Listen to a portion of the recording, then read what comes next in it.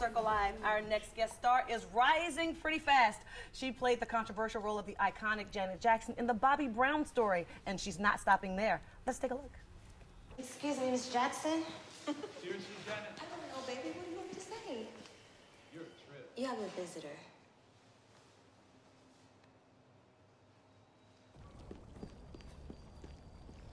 We gotta get this car out of here. Why? Come on. So you ain't got no control? Bobby. What, he in there dancing? Oh, my God. Please welcome actress Cree Davis. Cree! My God. I mean, imagine welcome. Just beautiful. Just beautiful. Thank you. Well, we're just going to jump right in. Can you describe to us how it felt for you to play and depict the role of the iconic Janet Jackson?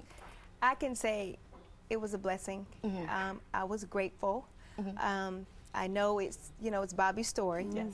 He's selling his juice. His side. But I was honored when they asked me to play her role. I went in originally for Whitney. Whitney Houston, yeah. Yeah, and auditioned and sang, and they loved me for Whitney. When I got the call back, my agent said, they're calling you back, Cree. I said, really?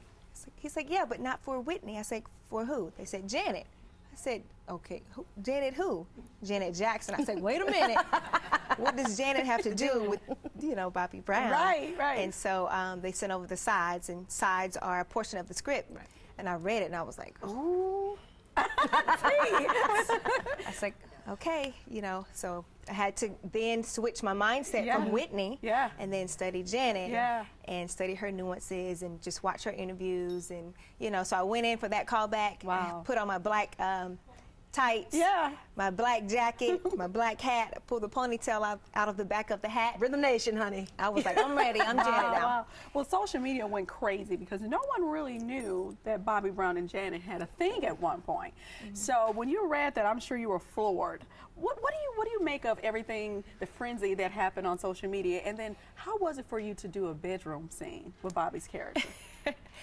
Well, when I read it, I was shocked as well because I didn't know. Right. But a lot of people, when they posted on social media, they said this is not new news.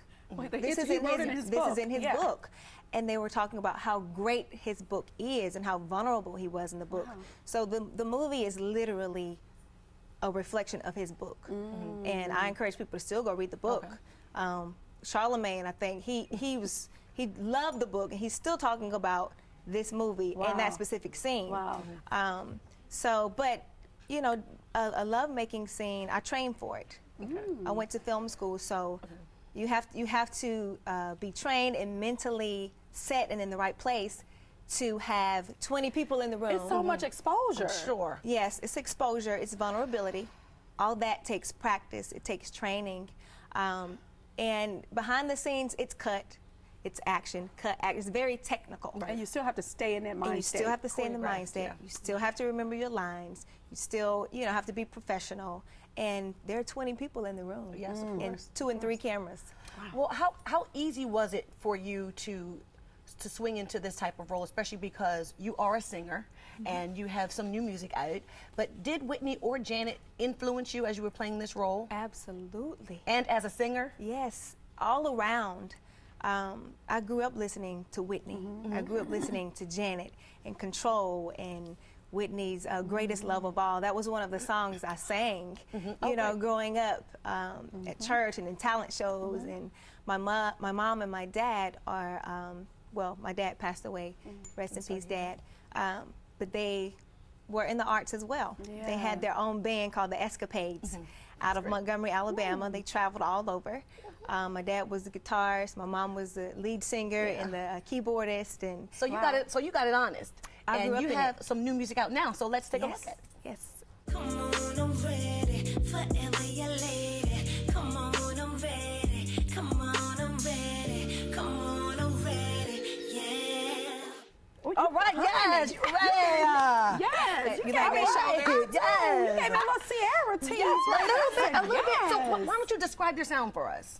My sound, it's classic. It's simple. It's I love Anita Baker. I love Faith Evans. Yes. I was inspired by all of them. So it's a mixture of all of them. And I don't do a whole lot of runs and all of that. It's just simple, Not necessary all the time. angelic, Sade, Yes. beautiful singing. And I'm working on an album. It's titled Love Levels.